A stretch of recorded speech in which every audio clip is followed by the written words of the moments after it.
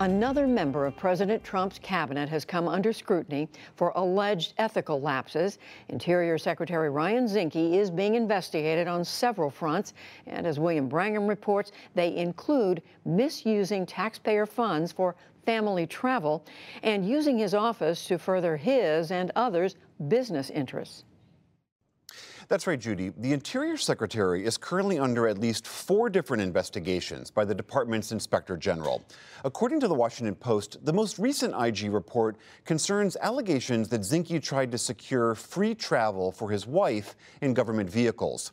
Any non-government employee is supposed to reimburse the government for those kinds of trips, but Zinke allegedly tried to get his wife a volunteer job at the department so she could travel with him for free.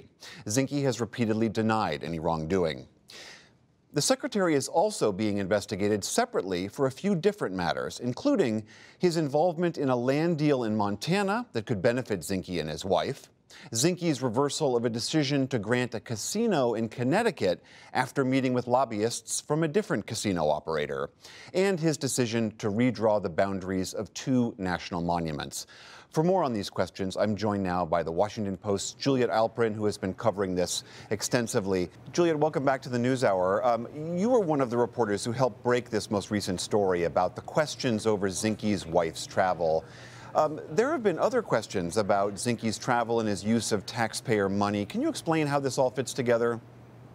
Sure. Secretary Zinke has come under scrutiny from the early months of the administration for how he spent taxpayer funds, and they've dealt with a range of different issues. It dealt with everything from the fact that he has combined political appearances with some of his official travel, the fact that, for example, his unarmed security detail accompanied him on a vacation last summer to Turkey and Greece, which cost taxpayers more than $25,000, and the fact that his wife has come with him, as well as some of his associates, on official trips, and that too has translated at times into additional taxpayer expense. So all of those issues have raised potential flags and prompted some of these inquiries. As I mentioned, there were several other investigations going on into some of his activities, including the blocking of this casino in Connecticut, the redrawing of 2 national monuments, but also this land deal in Whitefish, Montana. Can you explain a little bit about what that question is about?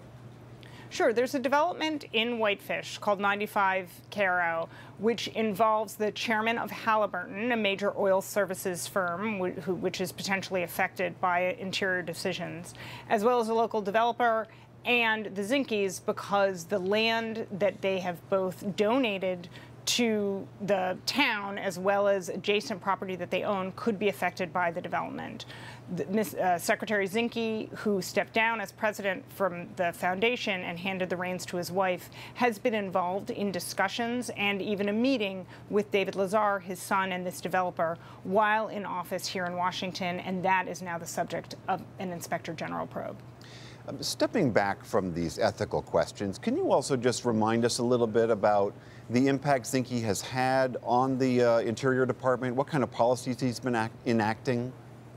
Secretary Zinke has been an active proponent of energy development on public lands and offshore, and has been pursuing President Trump's agenda in a number of ways. He's reversed several significant rules that were put in place by Barack Obama and has been making more energy development available for private interests on public lands and public waters. We've seen him help draft recommendations which have shrunk national monuments, as you mentioned, protected areas out west.